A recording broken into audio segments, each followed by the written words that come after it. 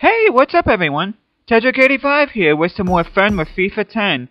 And this match is going to feature Borussia Monchengladbach versus Hannover. Now, it's been a while since I did a German Bundesliga match, so I figured I'd do this one. And since I played against Borussia Monchengladbach in one of my early videos when I played as Borussia Dortmund, I thought I'd play as them this time because not only are they a decent team to play as, but they are also in this year's UEFA Champions League, like I had mentioned in my earlier video when I played against them. And I figured I'd play against Hannover, and as you can see, they possess a tendency for counter-attacking football. They utilize the abilities of Ertur Srbiak as target man, which you're going to find out that Jan Schlaudraff is more of a target man than what Srbiak is, and they possess a strong pressing defensive mentality. Now, I know in real life that they've been struggling in the Bundesliga, but this is one team you really don't want to mess around with in this game because they can be quite potent, especially on the offense. And even though it says that they have a strong defensive mentality, they can hurt you real bad on the counterattack, so make sure you watch out for them.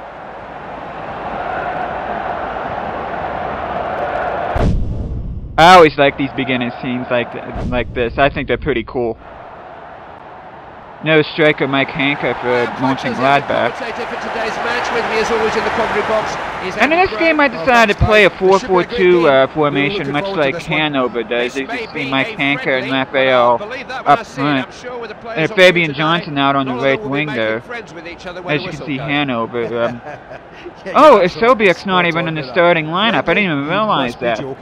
See, it did that before with Huddersfield Town, and we saw about Jermaine Beckford, and Beckford wasn't even on the starting lineup. He was on the bench too. I don't know how that works, but as you see, Mike Hanke starting things off right off the bat for Monchengladbach.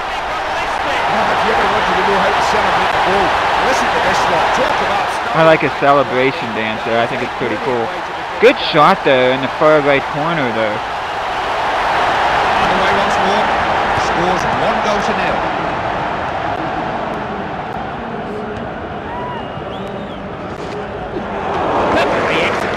Hannover is one of those teams you have to watch out for because they have no problem beating you in the midfield battle. See Raphael trying to make something happen there. Quite a weak chip shot there. Robert Inca is equal to the task, which I should say for those of you that don't know, Robert Inca committed suicide several years ago. Pretty young guy too, I forget how old he was, but he was just in the top of his game and he ended up getting depressed and ended up taking his own life, sadly, so I figured in commemoration of that, I'd have him as the starting goalkeeper for Hannover here in this game. You see Hanke making things look easy there. Mentally as much as anything, getting a 2-goal lead doesn't have help you. Helps you deflate your opponents. One thing I should say about Monchengladbach is that they started off the Bundesliga season with 5 straight losses. They ended up having to fire their manager, Lucien Favre, but since then, they've won 6 of the last 7 games and have been undefeated in those games. Not to mention that the home and away games that they played against Juventus in the Champions League, they didn't lose to either time. They settled for 2 draws against a top team like Juventus, which finished as runners-up in that competition, so you can definitely tell that Monchengladbach is definitely getting better, and they're not all that far away from an automatic Champions League spot because of it. Oh, gifted back to the really. As you can see, there was a nice interception there by Monchengladbach, although they weren't able to get much happening there. Hanke once again with starting the counter-attack here. He tried the shot. As you can see, he gets the hat-trick already. It's already 3-0 Monchengladbach. You need to know where to go, you need to know where to be. When the ball arrives, you need to know how to finish. And like before, I'm not even going to play the replay all that long. I figure these videos are long enough, not waste too much time on them. As you can see, Cherundolo, the American international, playing as right back Hannover. Hanke showing good strength there, pushing off that Hannover defender. Keeper didn't have to move. Again, not a very good shot. Thrown out. But you see Fabian Johnson, another American international. Used to play for Hoffenheim. They've got men up in numbers here. Never took his eye Good off the tackle ball. though, stopped Schlaudraff. And Schlaudraff's one of those players that I don't know what it is, but it seems like every time I play against him, he always seems to score against me. And as you can see, Hannover gets caught offsides, which that was pretty blatant though. That was definitely offside. Marks. Raphael. Gone round the man with ease. Clear of the defence. Raphael trying to get something going here. And a decent shot there. Kind of similar to Hanke's first goal, but on the opposite side. And it's quite a good goal considering he really didn't have that good of an angle to shoot it to him. And he's had opportunities in the past, so this is nice to see him score a goal at least once here. See Schlaudraff trying to make something happen here. And that is one bad thing I do have to say about this game. I don't know what kind of drug this Monchengladbach goalkeeper is on, but he made some really silly decisions, and that's one right there, especially against a striker as good as what Schlaudraff is in this game. Yeah, that was just an idiotic play by Vaca there.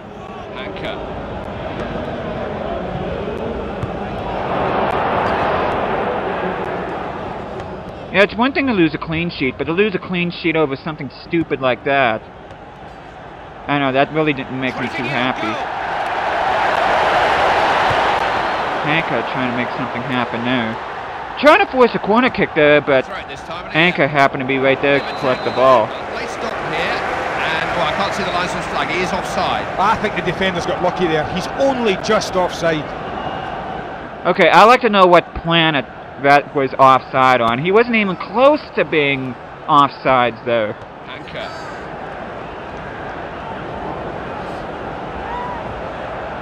Yeah, that was definitely one where I was that left me scratching my head because that should not have been called offside. Lay down then. Raphael. See Raphael starting the counterattack here. A nice goal there, even though it hit the post, but considering he's a midfielder, Janša showed some nice finishing there. Just like that, Gladbach restores their 4-goal advantage.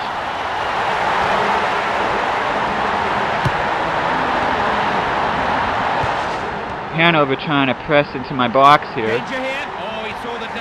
Good job by Gladbach defense closing him in, not giving him a whole lot of options.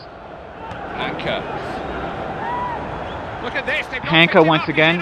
Boy, is he a good striker. I'm so glad he's on this Gladbach team. And very unlucky though not to score again there.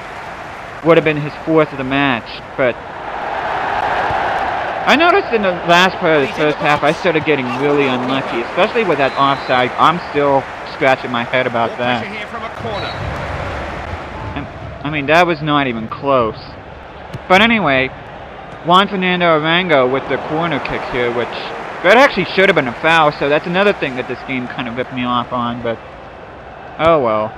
This game isn't won by bad ref calls, the game's won by how many goals you scored. And so far, I have that advantage 5-1 against Hannover.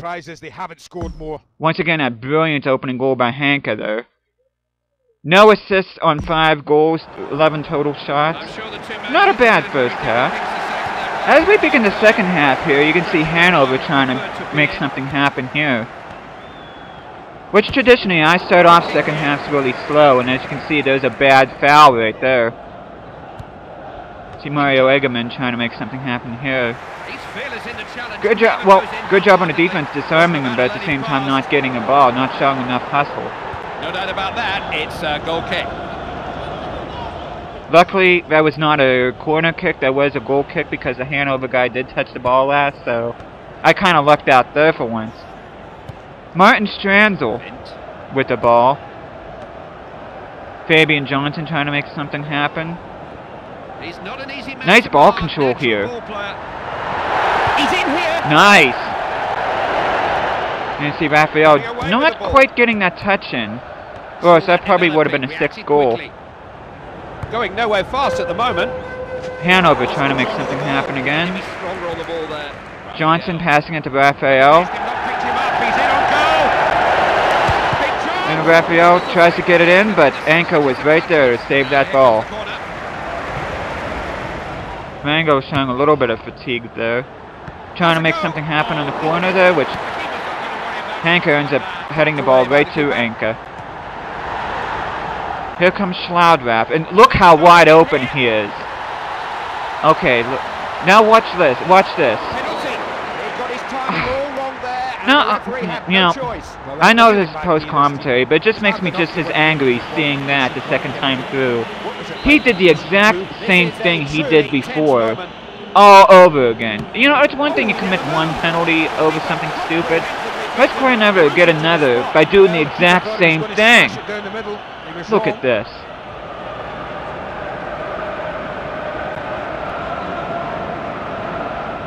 He has to be like the worst goalkeeper ever, so at this point I decided, you know what, you don't even deserve to be on here anymore, so I just figured I was going to sub him and put Christoph Heimer off, which I probably should have put him in there to begin with. I might as well make another substitution here, take off Hanka and put in D. Camargo, which I really should have subbed off Arango too, but I decided not to. But Dimo Vaca, I don't know what on earth he was thinking during those two penalty calls, but that did not make me happy whatsoever. So now that I go back to only having a 3-goal cushion, yeah, I don't know why you're clapping. You're freaking pathetic. They're just going to make a change here. In fact, more than one change. Put in someone that can actually get the job done. Now they've won themselves a corner. Arango with a corner again. And there's another one of those things like I had with Celta Vigo, which I should have buried it, but I ended up not, so that... Coming at them from all angles there. The good thing is I get another opportunity here.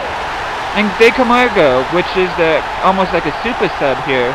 Nice celebration here to make it a 6-2 game and restoring that 4-goal cushion.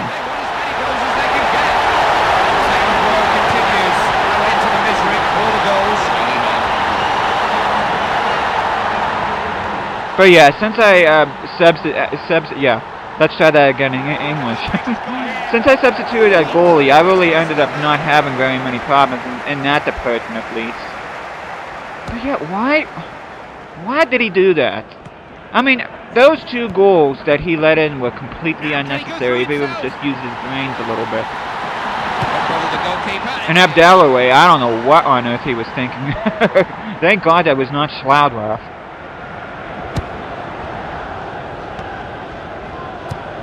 Marks. Okay.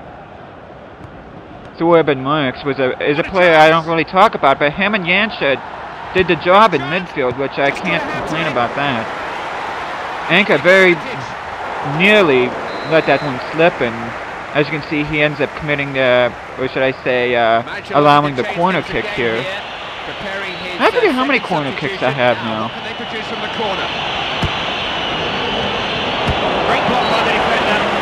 And Raphael forcing another corner, bringing pressure on Anka.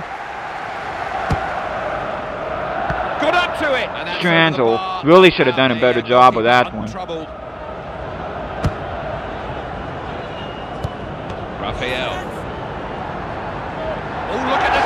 Raphael once again leading the charge. Really could have done a better job there. I was kind of disappointed with his performance in this game, but definitely wasn't as bad as the goalkeeper. That wasn't too far away. Have to come up with something better than that. Okay, Schlaudraff once again showing how dangerous he is in the counterattack. He only has the keeper to beat. De Camargo with a shot here, or De Camargo, however you want to pronounce it. Not sure how the keeper saved that. The striker should have scored. Now, what can they do with this corner? Arango once again delivering the free kick, excuse me, corner kick.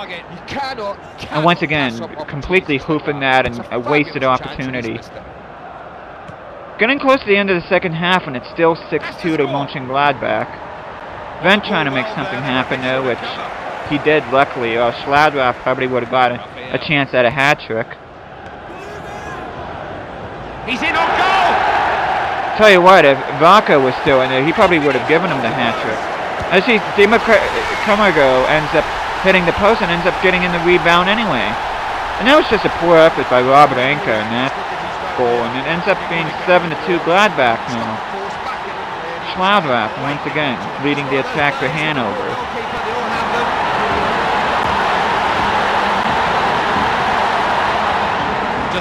As you can see, there's no settling down for me. I'm trying to get as many goals here as I possibly can. De Camargo once again leading the charge. Trying to get it to Thorben Merckx there, but Hannover was equal to the task there. Forward now and trying to find a reply to that goal. Wasn't going to let him get away, was he? Chance to finish. De Camargo muscling his way through the Hannover defense there. Good job on his part. Cherundolo trying to make something happen there, but once again, Monchengladbach wins the ball. And 4 minutes of stoppage time being added on. Let's see, there's 4 minutes of extra time and bad foul there on Monchengladbach. The defender, was he? He's rattled into him. So much so he's Gansha, I don't know what he was trying to do here. Can't read that. He's awarded a free kick. No cards are shown. Okay. Hannover trying to make one last thing happen before the game ends. Great tackle there. Needs to protect the ball better. Which, I was lucky I didn't get caught for a foul there, which... It wasn't a foul, but I've seen this game call me for a foul permitting much less, so I was kind of surprised at that. And as you can see, De Camargo ends up getting his hat-trick just coming off the bench in this game. And he makes it 8-2 Monchengladbach. You see, nice finish there. Not much longer left in this game. Yep, I kind of thought I didn't have much time left, and that's pretty much the game. And as you can see, Schlaudraff getting both goals for Hannover due to penalties. You see Hanke with the hat-trick and De Camargo with the hat-trick. Andy and I will see you again soon. See, 1 assist, 58% possession. That's not too bad. 85% passing as opposed to 73% for Hannover. Let me see who my assist was from. Thorben Merckx, okay.